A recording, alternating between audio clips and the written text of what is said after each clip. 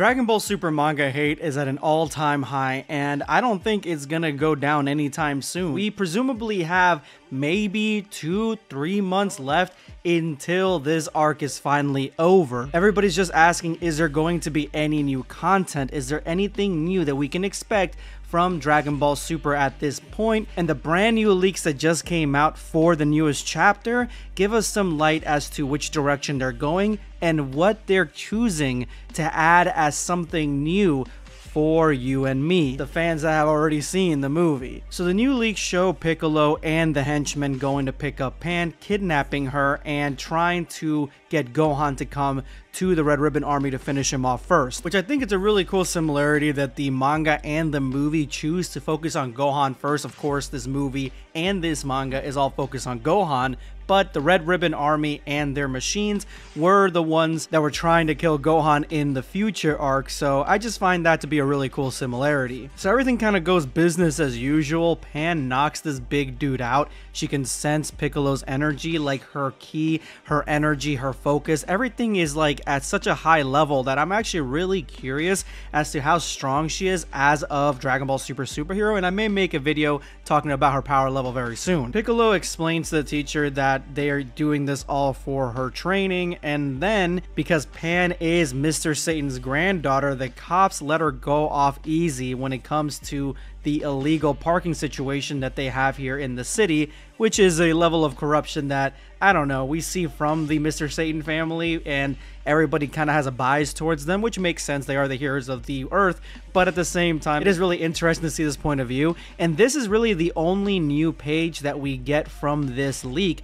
It's just the cop talking to Piccolo about the illegal parking. That's essentially it, but I found something else.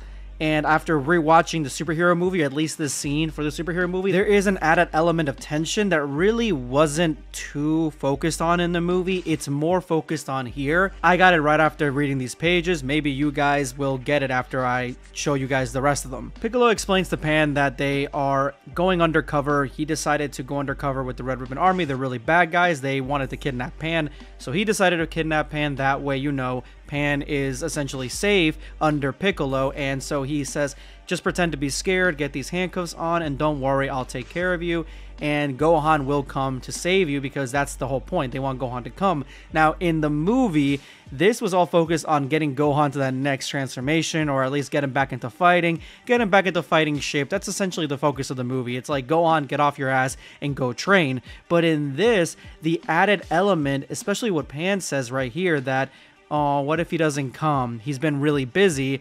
Then Piccolo says, I'm going to beat him within an inch of his life. That focus right there shows that Pan has been, even as a kid, has had an estranged relationship with Gohan because of his work. She hasn't had any time with him, and so the added element of will he even come? Will he even care?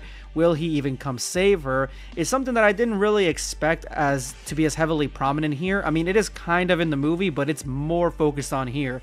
So the relationship between Pan and Gohan is a focus, and I actually like that small little change in the tension and the aura of this scene where Piccolo's like, yeah, I'm gonna whoop his ass. And again, these scenes are in the movie. The only page that wasn't was the cop one, but the focus, the way that it's written, the way that it's even focused on with the panels, it is way more focused on here when it comes to their relationship than it was in the movie. In the movie, it was like, oh, Gohan's gonna come and save the day. Hopefully he gets back into training. And this, hopefully he comes saves his daughter, because if he doesn't, I mean, him and Piccolo are not gonna be on good terms, and neither are him and Pan.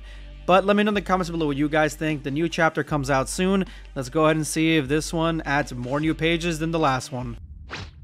Subscribe for more content.